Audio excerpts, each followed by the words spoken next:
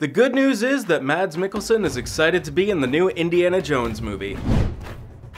Hey, I'm Adam Martinetti, and the bad news is... there is no bad news.